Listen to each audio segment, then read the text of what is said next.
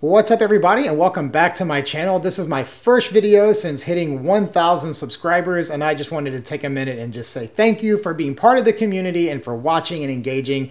It means so much to me, so thanks for being here. Today we're going to be talking about Lightroom in 2023. We're going to discuss first and foremost which version to use, and then we're going to go through and talk about Lightroom from top to bottom, every single fader and tool in Lightroom, and just see exactly what it does and how they relate to one another. And ultimately, this video is not just for people that are new to Lightroom, but also advanced users that may be able to gather some new information or a new way to interact with the app. Now my channel at the very top, if you look at my channel page, says that I like to talk about photography and philosophy. And we're gonna bring these two worlds together as we talk about Lightroom because there's a lot of philosophy that goes into how we approach editing our photos and also how color and light relate to one another and how we understand that. And so that's what this video is about. The best way to use this video is to either watch it from start to finish through its entirety, or you can just look ahead and use the tool at the bottom of YouTube to scroll to the different chapters and see what would be most helpful or most meaningful to you. And ultimately, I hope that my experience using Lightroom over the last 15 or more years will help you on your journey to understanding editing and coloring and really processing digital photos. So with all that said, let's jump right in. The first thing I want to talk about is which version of Lightroom to use. I feel like for the last few years, we've been trending into a weird place with Lightroom. They launched Lightroom many years ago. I think I started using Lightroom around 2010, maybe earlier, I don't quite remember, but it was around 2010 that I started using Lightroom. Well, down the road, many years later, they released a mobile version of Lightroom. Then Adobe did this thing where they created the cloud version of the apps and the regular version of the apps, and you had Lightroom CC, Creative Cloud, and you had Lightroom. And now, fast forward the last few years, they've had what they call Lightroom Classic, which is the OG Lightroom, and Lightroom, which is the new version of Lightroom Cloud. And if you have been using Lightroom for some time, it's most likely you know and live in Lightroom Classic. Lightroom Classic is a very powerful app that really prioritizes cataloging, databasing, as well as having different print features and those kinds of things, whereas Lightroom, not Classic, not Cloud, just Lightroom, is the cloud-based version that allows you to store your entire library in one catalog in the cloud. And it makes total sense that Adobe would do this because they want to sell you a cloud subscription service in addition to the subscription service you're going to pay to use the app. And it was about 2 years ago that, after really thinking through the future of Lightroom and the experience of using Lightroom, I just really felt that Lightroom, not Lightroom Classic, was getting a lot of the modern feel as well as modern functions. When I look at Classic, it feels very classic as an app. 2 years ago, I decided to retire Lightroom Classic for my personal use and begin to work fully in Lightroom. Now, one great benefit of this was that I was able to take my entire catalog of, at the time, maybe 12,000, 15,000 photos that I have archived and move them into the cloud. And so, yeah, I bought a little bit of cloud storage through Adobe. But what that did for me was it gave me the ability to pick up my iPad and edit with an Apple Pencil, which is really a ton of fun. In fact, I even went through a season where I was just using Lightroom on my iPad. It also gave me the ability to have my entire library anytime I need it. And as somebody who builds presets and always exploring color and light and tweaking things, it's fun to pull up photos from 7 or 8 years ago, some raw files, and jump right into editing them. So for those reasons, I really enjoy using Lightroom. I like the look and the feel of it on my laptop. I like the look and the feel of it on the iPad. Not really in love with it on the phone, but I don't do any serious editing on my phone, so it's kind of irrelevant for me. Which version should you be using? If I was recommending a new user into Lightroom, I 100% would recommend Lightroom, not Lightroom Classic. I do believe Adobe will eventually retire Lightroom Classic. They are only holding on to it because of the legacy users. And eventually you're going to see it retired and it's just going to be Lightroom at that point. So you might as well go ahead and get used to the Lightroom system now, because this is the future, in my opinion. Now, I don't work at Adobe. Adobe is only about 15 miles down the road from my house. Maybe I should show up there and just ask them. And before we jump into our next category, I just want to add that Lightroom Classic does have a feature that Lightroom does not have, and that is camera calibration, which is at the very bottom of the panel. You will not find that on Lightroom itself. You will only find it on Lightroom Classic. This is a pretty old tool that was used to tweak the hue and colors and the shadows and how some of the red, green, and blue tones would interact with each other in different raw files. That is not really necessary anymore, but many photographers have built it into their presets and into their looks using those areas to tweak. You can still get those exact same looks in other parts of the app today, but some people really hold on to that camera calibration as part of their workflow, and there's nothing wrong with that, but it is only available in Classic, and if that is important to you, then you should use Classic, or if you're thinking about moving, stay with Classic. Okay, so enough about the version of Lightroom. Let's take a look at what's happening in the app. And as we get into the app, we are going to be talking about the philosophy of light and color, because that is what a photo is. It is a spectrum of light and a spectrum of colors. Light and color interact with each other in different ways. So as you add light, you're actually removing color, and that's what pure white is. It's the absence of color. As you take away light, you're adding color, you're adding saturation to your photos, because as you remove light, you're creating black, which is a combination of all the colors. This is what is pretty important to understand about the tone curve when we start talking about it in a few minutes. In this world, we're dealing with RGB. We're dealing with red, green, and blue. But most people understand the primary colors as are YB, red, yellow, and blue. And here's why. RGB is additive. The more you add, the closer you get to white. Whereas our YB, which we would use in painting or any physical arts, is subtractive, which means that the more you add, the closer you get to black. And think about it. You take a bunch of colors and mix them on a palette, and it's going to get dark. But it's different when you're dealing with RGB in Lightroom, because as you start adding red and green and blue, you're going to push things to white, not black. So I think that's a little bit of a philosophical difference between what is a tangible way of looking at color versus a digital way of looking at color. And again, as we get into the tone curve, you'll see this play out. So now we are looking at Lightroom, and what you see in Lightroom is I've chosen this photo because this photo is going to help us understand all of the parts of Lightroom, and let me tell you why. We have a pretty textured sky. We've got sunlight hitting the Golden Gate Bridge. We have a lot of shadows. We have some things in the photo that are distracting that we're going to remove, specifically the group of people that had just performed an elopement and they are walking back up the beach. We've got a lot of texture and a lot of diversity in our colors. This photo will really be a great usage study as we look at what all Lightroom can do. And I'm going to make this photo available for you, and you can grab the link down in the description below and download the raw file for yourself and play around with it and see how it works for you. So the first thing we want to look at with this photo is, let's take a look at the very top of Lightroom at the histogram. And hopefully you're seeing here that this photo was pretty decently exposed. It's a touch underexposed, but we're shooting digital, so why not?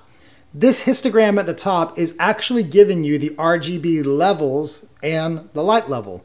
You've got the blue, the red, the green, all in waveforms represented here from total black on the left to pure white on the right. And this is showing you where all of the light is hitting inside of RGB, as well as the gray, which is your overall light. If I begin to take that up with the exposure, it pushes the histogram to the right. And now as we've added RGB and we've added color, we've pushed it to white. As I subtract, we push to black.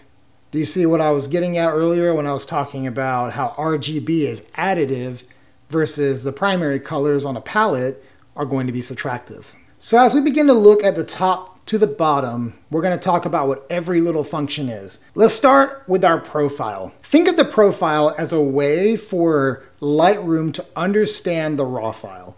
So you have various profiles in Lightroom, and then you can install your own or download some to install as well. So let's take as an example this Canon Colors on Sony profile. I made this years ago as I was transitioning from a 5D Mark IV to a Sony a7R III. I took many of the exact same photos at the exact same time with the exact same settings, and I created not a preset, but a profile, because a profile lets me apply any preset and go through all these changes through Lightroom. A preset applies changes to all the sliders in Lightroom, but a profile is kind of how Lightroom understands the raw file. So this Canon Colors on Sony was created to replicate colors on my Sony for the presets I had at the time. And you'll see a few others in here as well. Like here is a film profile, Kodak Gold 100, and a few more that I use. But the profile does not affect any of the tools in Lightroom. It's truly just how Lightroom understands the raw file. By default, it's going to be on Adobe Color or Adobe Standard, or you can choose your camera matching ones if you want to make it look the way your camera makes it look. It's up to you, but that's what the profile is at the very top. Let's jump into the light section. You've got exposure, which is how much light is in the photo overall. It's kind of your overall setting. It moves it all up and all down. Contrast is how much separation there is between the blacks and the whites. As we remove contrast, we put less separation. As we add contrast, we put more separation. The highlights represent the top end of the light spectrum. And as I pull them down, it only affects the brighter areas, and you can watch the histogram move. The shadows, the same thing, but with dark parts of the photo. Which, by the way, as we pull the highlights down and push the shadows up, we are doing the same thing, really, as removing contrast. And that's how you need to think about all this. Everything comes down to light and color. At its simplest, purest forms, it's all light and color. Whites are kind of like the top end of the contrast. As you pull them up, the whites get increased, and the same with the blacks. As you pull them down, the blacks get deeper. You can do a lot to style your photo in the light section, but for me, it's the last part I typically will touch. Continuing on, we get into the tone curve, which is probably the most intimidating part of the Lightroom app. What we see in the tone curve is our histogram with a grid laid over it. In this grid, you have the ability to shape the transitions or the points of light from the darkest being the bottom left and the brightest being the top right. So one thing you can do is grab these little intersecting points just as an example. The bottom part is going to be my shadows and my darker parts, and the top is going to be my whites and my highlights. If I pull down the top right, I am redefining what is white in the photo, and I'm getting rid of it. I'm actually saying, hey, the very brightest part of this photo cannot exceed this point. If I move the shadows up, I'm doing the same thing. I'm saying black no longer can be black, but it has to be something maybe further up the light spectrum. If you look at the histogram, this is reflected. Here we have black. As I move it up, I'm redefining where black is. You use the tone curve to create contrast. And so if I pull this down and push this up, I have added contrast to my photo because I have separated the darkest parts and the brightest parts, which is exactly what I could do with the contrast slider, but I'm doing it here in the tone curve. If we look at the tone curve, we're also going to see the RGB, the red, green, and blue, have their own respective curves. So I could come in here and do the same thing. Let's pull this down and push that up. Well, now the photo looks kind of crazy, but what if I right click and copy that across the green channel and the blue channel?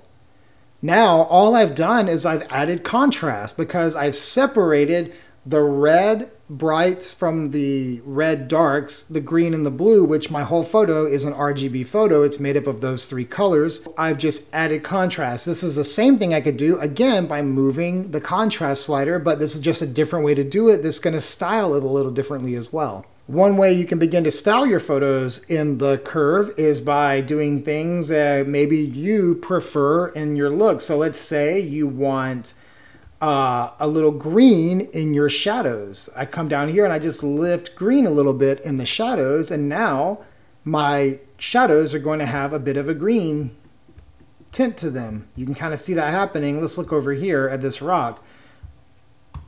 Nothing, and then do you see how the sand and the rock now are a touch green? And that's only by barely lifting the shadow on the green curve. But like, let's say I come in here and now I want to make the sky a touch more blue. And again, it's only going to affect the part of the light in the photo that is represented in the curve. And so I'm on the top half, therefore I'm really only affecting highlights. But just these two small tweaks to this photo now have styled it some. I've gone from this to this. And that is with only two very small tweaks. There's also this feature on the right side of the tone curve where I can come in here and define these points and grab them, fairly similar to the way I would do on the first part of the tone curve. But what's cool about this is I can come in, I can do some tweaks here, but then come over here and I get a fresh curve to now go back and further make my changes, define my points. And so the tone curve is the most powerful part of Lightroom. And if there was one area that they would keep and remove every single area, I would say the tone curve is it. Because as a creator or an artist or a photographer, you could have 100 people take this tone curve and create 100 different looks just with it alone. The thing about the tone curve also is it's super subtle. The smallest movements make actually fairly large impacts. And so as you're playing with the tone curve and as you're learning to use it, minimal changes are best. The color section is pretty huge. It starts with our white balance, which you set in your camera manually, or your camera did it through auto white balance. And you can always change that to your liking. You can add that warmth, you can add that cool, whatever works for you. I'm not going to spend a ton of time on white balance. Vibrance and saturation. Okay, they seem like they do the same thing when you start moving them, but vibrance is adding light to the color, and saturation is just increasing the intensity of the color. So how that plays out in my experience, if I want to make the photo a little more contrasty and add color, then I turn up vibrance. If I want to just make the photo more colorful or less colorful, I use saturation. Okay, let's look at the color mixer. This is another part of the app that is really important to how you style your photos. What we've got here are all of our different colors and these spectrums that are gradient between them. So let's just take red for an example, because the Golden Gate Bridge is red. This first slider on all of these colors is the hue, which is how we define red. So the app has a default definition of red and orange and yellow and so on. But I can change that. I can make that red maybe more towards a purple, or I can make it more towards orange.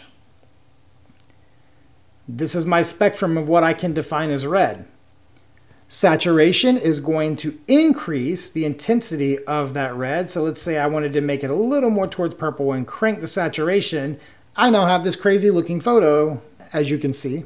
Luminance is how much light that color is pushing. Remember, as I add light, I'm actually removing color. So if I was to take the luminance of red up, it's going to be less saturated. But if I bring the luminance down, if you look at the bridge, it's more saturated. Now luminance is light, and so I'm actually taking the light down, but as I decrease the light, I'm adding color. As I increase the light, I'm removing color.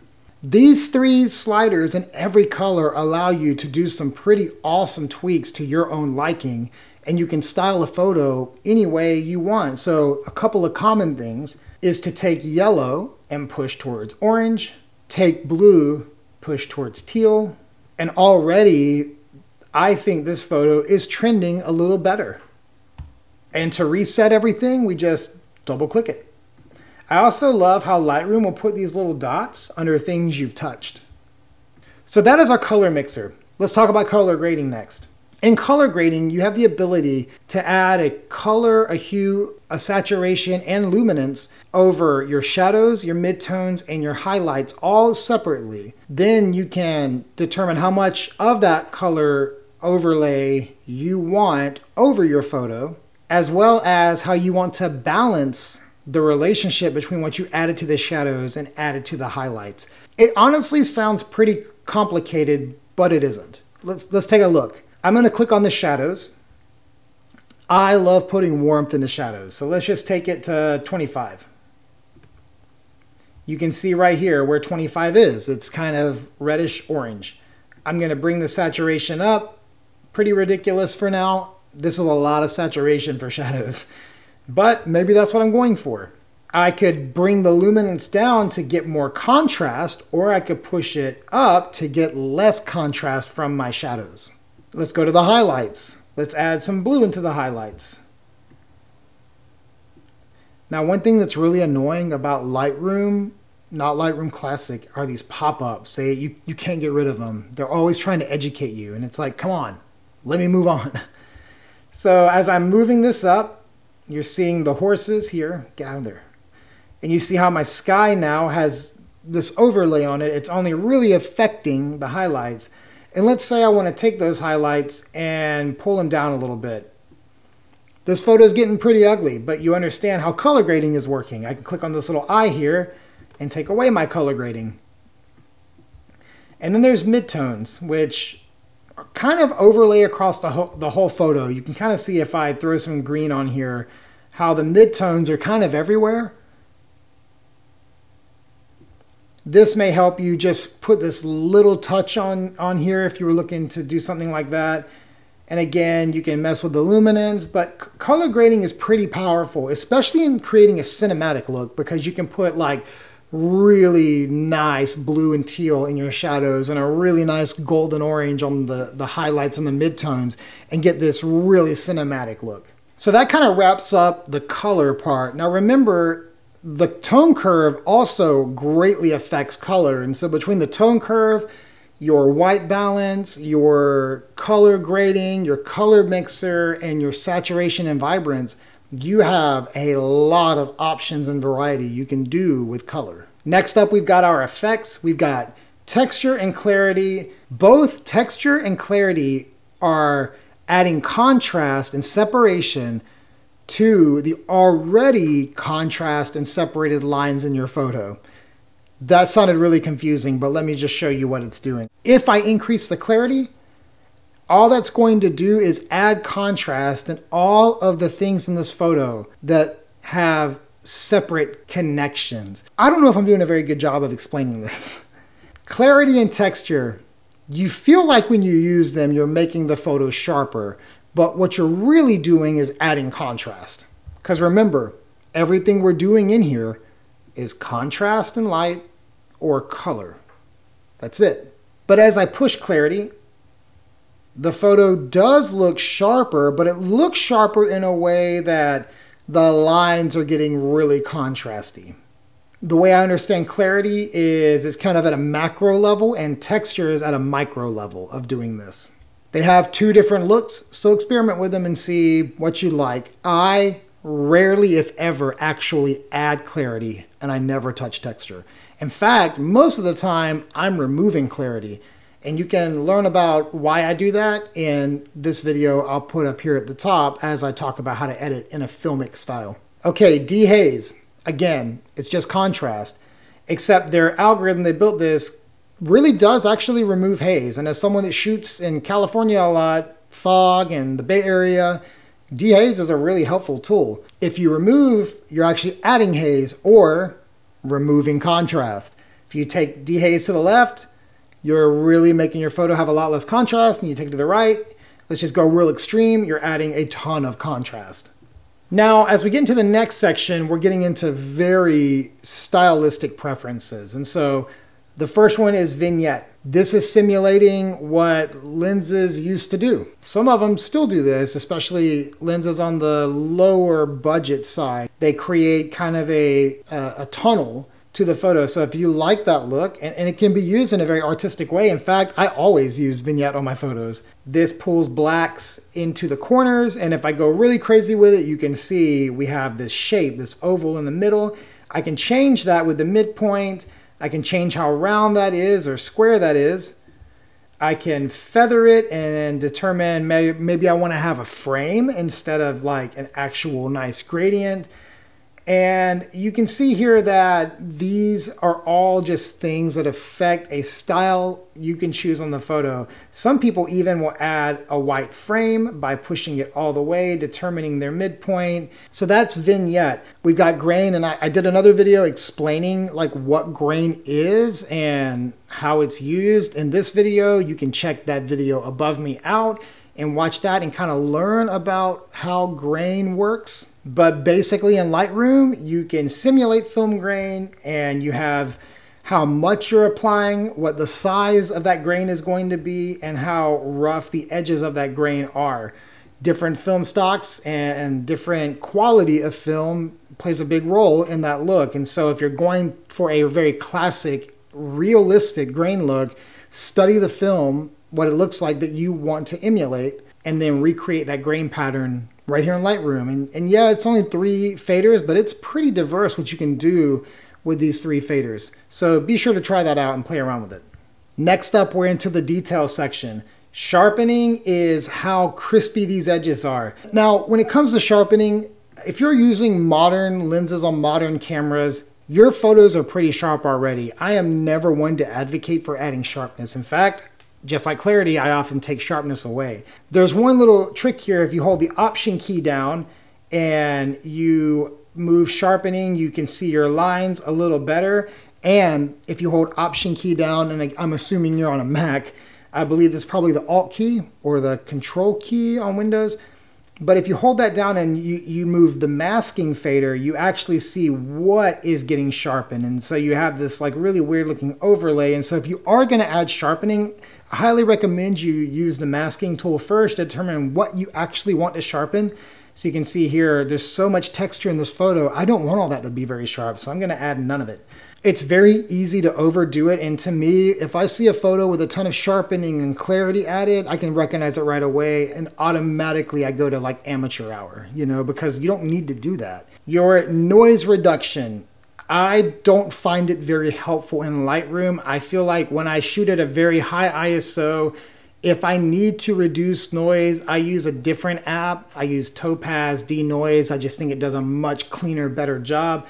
But essentially what noise reduction is going to do is it's going to take the noise that your sensor has generated and try to smooth it out. But what happens is it softens the lines in your photos some and makes it a little less sharp. So again, this is an area you can play with, but I don't want to spend a lot of time on sharpening and noise reduction because I don't want to encourage you to use it. I think you're better off without it personally. Next up, we have this optics section where you can remove the chromatic aberration, and older lenses and cheaper lenses tend to do this, where as the light hits the different glass throughout the lens, it creates a purple or a green halo around some objects, especially bright objects or objects that have a lot of contrast. Lightroom can try to remove that for you. You can also use the defringe tool to try to remove it yourself manually. And then lens correction, what it's basically doing is taking any distortion that is happening within your lens, basically trying to fix it, which if you were to click on lens correction, you'll see that if your lens had any vignetting, maybe you didn't even notice it, it goes away with lens correction. Also, if you're using very wide lenses, like say you're shooting at like a Sigma at a 12 millimeter, which I used to do that on Canon for some architectural stuff, the corners were so distorted. They were so stretched and looked so bad. And so lens correction would help fix that a little bit. The last section is the geometry section. Don't think of geometry as cropping. It's more like using the photo on a plane to make certain tweaks, up, down, left, right, A-B start, all those things. And so you can use these to do that. Like if I wanted to tilt this way, but you see now I'm getting this really crazy look, and that would be a lot, maybe a little too much. Maybe we might do something like this where we are just, you know, pulling the bridge in a little bit. We want to give it more of a fisheye look. Again, I never touch this stuff, and so but to each their own. Try it out if it would make your photos look how you want them to look. Remember, all of this is completely subjective, so do what makes you happy. Okay, so that kind of sums up all the different tools and what they do in Lightroom. Now let's take a look at a few of the other tools on the other panels.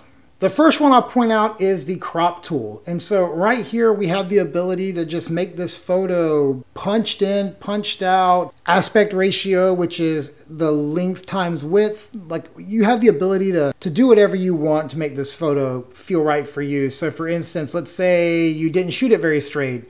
As you click this, you can straighten the waterline out. Man, I think I nailed this. It's pretty good. Steady hand.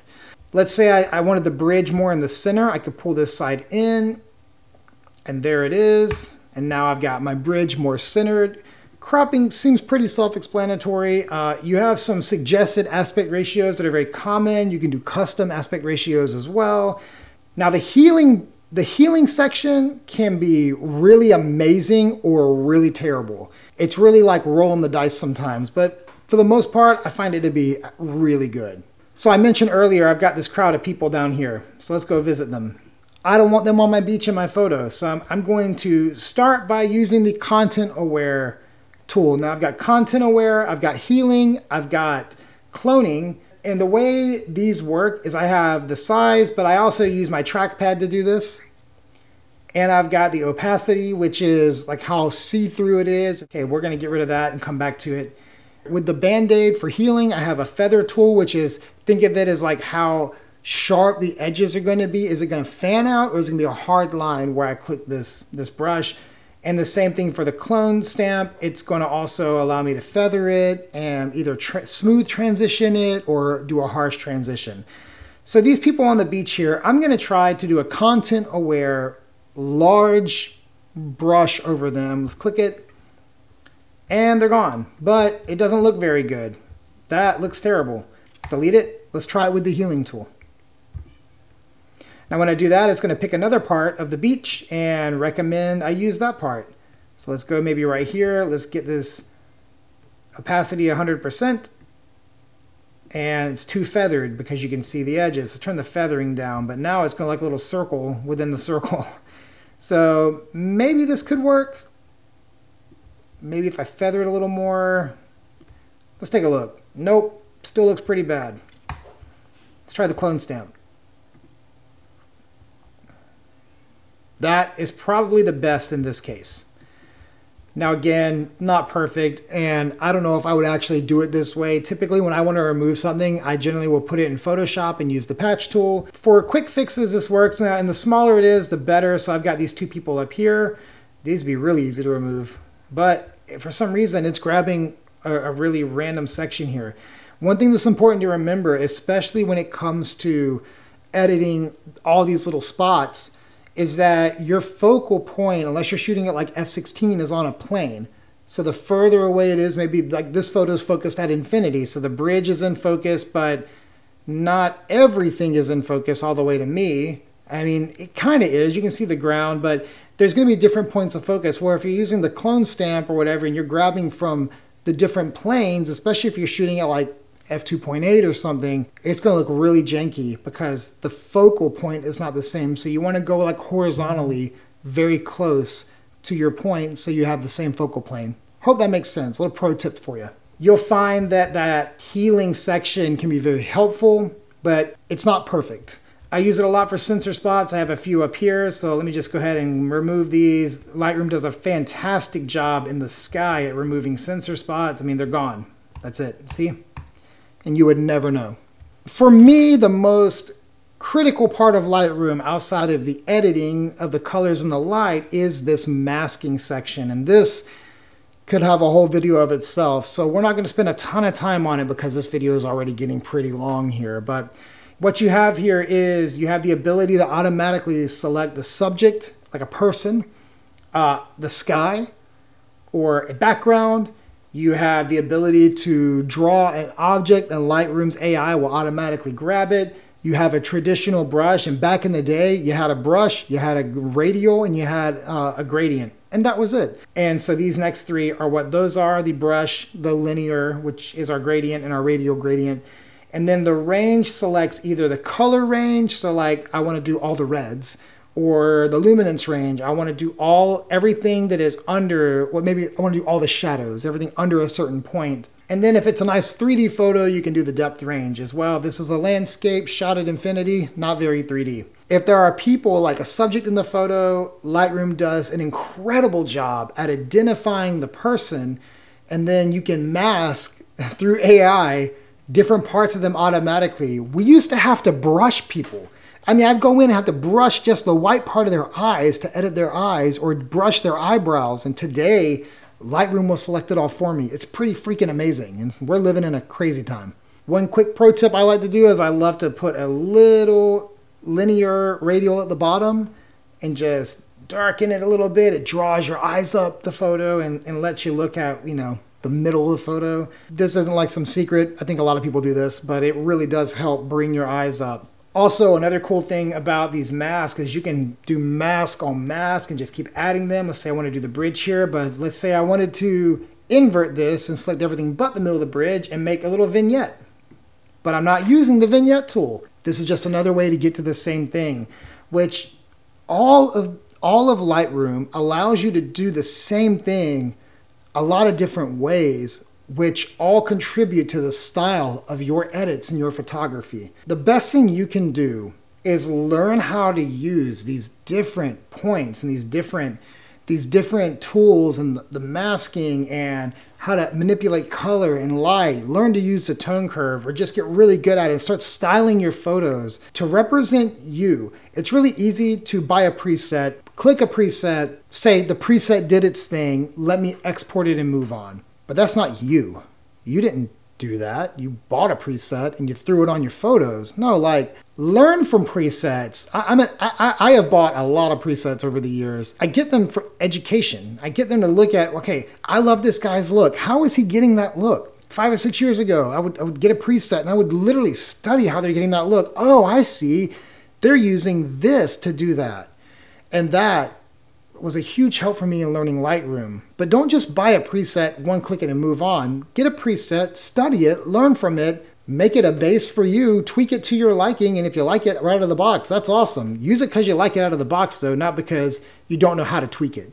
There's a difference, you know what I mean? Like, you don't want to be the guy or the girl that just throws it on because you don't know how to do anything else. Throw it on because you like it, but don't feel imprisoned by it. As you make presets for yourself and you start tweaking things how you like, you can click the preset panel and simply add whatever you want to your own Lightroom preset library. And then you have it moving forward. I have a few families of presets that I've made for myself that I use. They just have random names of different places that I like, and I use them for different things. Don't be afraid to find your style and your own vision for Lightroom. Okay, this is by far the longest video I've ever done. I'm actually exhausted from shooting this video, and I can't even imagine how exhausted I'm gonna be after I edit it and get it posted. I hope this has been helpful for you. I do this stuff because I wanna empower creatives. That's what my end game is, right? Like, I am an elder millennial, but I see so many people stepping into this field, and I get so excited for them because I know what the journey means to me. And I wish I would have had tools available to me 15 years ago that are available to me today. I've learned so much through the YouTube community and through others, and so the passing on of knowledge is a huge part of our culture. And so I do this for that reason. I want to empower you, and so I hope you're empowered today to create, to make great things, and I hope that this video and this channel matter to you. Thank you so much for watching. Drop a comment, ask a question. If you're not subscribed, be sure to subscribe. Continue to support the channel by engaging, and you know how YouTube works. And so if you like this stuff and you like what you're experiencing here, help me grow it. Thanks again for watching, and I will see you next time.